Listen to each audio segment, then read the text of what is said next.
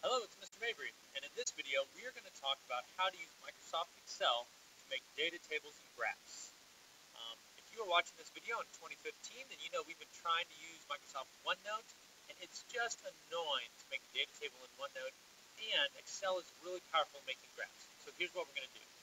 So to make a data table, we are first going to just pretend that these lines, I guess what I'm saying is don't worry about this right here. Just go ahead and pretend all of this is your data table. We'll outline in a minute to make it look pretty. So for instance, I'm going to make a data table for the tissue lab my students have been doing. So I'm going to write down here brands of tissue. I'm going to write down the different brands that were being texted, Kleenex, and up, and Dynarex. Then over going to right here, I've got my trial 1, trial 2, trial 3, my average column. Here's where Excel is awesome. I'm going to highlight all of these. I'm going to merge it and say this is where I'm testing my strength of tissues. My unit is going to be pennies. This ideally here is also merged together and looks pretty. Does it let me center it? Oh, look at that. It even lets me center it. That's beautiful. And then to make it look real tight, I can highlight all of those. And there is a button that makes it look pretty. Let me see if up. Here we go. Button. All borders. Now that is a pretty data table. Nice, clean, easy. I'm going to throw in some fake numbers here real quick just so we can graph something. Let's say 34, 52, 16. Maybe this one was 17, 21, and 19. Dynarex, we'll say you're only 4, 8, and 7. Now, you guys might not know this about Excel. Maybe you've already learned this. But Excel can do the hard work for you of calculating averages. If you type equals average, put a parenthesis, see how it says, which numbers do you want me to average? I'll say, oh, I'll tell you Excel. Left click, hold and drag, put an end parenthesis around it, hit enter. Ooh, what did I do? Up, I went one too far. Should only be D3. Yep, D3. So these three numbers right here. How do I know? Two left double clicks, those are the three numbers that are averaged. You want to see another cool trick? If you get that average right, I can just highlight these three cells right here, hit Control and D, 2 fingers, Control and D, and look at that. It copied my formula. There's that average. 2 clicks. Oh, yep, it was those averages. 2 left clicks to double check those 3 averages. Go Excel, you're awesome. And if you're like, Mr. Maybe that's gross, I don't want all those 10th places, that's fine. Just highlight the whole column and come over here and tell it how many decimals you want.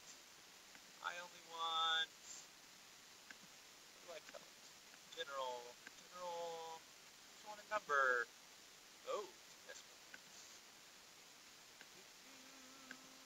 Up, take it to the right. Say you only want 1. Oh, I want 1, Mr. Mabry. There you go. So these will move your decimal points when you highlight text. That's the easy part of making a data table. Now, the harder part, though, is telling it what you want it to graph. My advice would be, go ahead, we're going to highlight. We want to graph these 3 things, and this is our data we want to graph. Now, I know you're thinking, maybe I don't want to graph all this, I just want to graph the average. I think an easy way, though, to start is just left-click, drag, and hold from all of your IV groups and all of these numbers. It's a good, easy way to start. Whoa, crazy. Good way to start. Then we're going to come up here to insert. We want to insert a chart, is what Excel calls a graph. I'm going to, I don't want a line graph for this particular one. I want to insert a column chart. So I'm going to left click on the chart, tell it what I want. Do I want 2D? Do I want it to be a little crazy? The majority of what we're doing in my class will be, if we're doing a bar graph, we're going to do something like this. I'm going to left click here, and voila, it graphs it for you. Now, notice here, it tells you what your key is. That's the orange stuff. See how it says Kleenex up and up, Dynarex right here. And then the blue is the data it's using. Now, you're looking at this and I'm thinking, I don't want all of these numbers. I just want the averages. Well, watch this. If I left click here and drag this over, now all of a sudden it's only graphing the averages. So blue, there's Kleenex at 34, orange up and up, Dynarex. Look, it's already giving you a cue. Awesome. Now, the main thing, though, this is missing is it's missing your x-axis label, your y-axis label, and your title. So this plus key is going to help you out. It says, ding, we want axis titles. And we have our chart title here.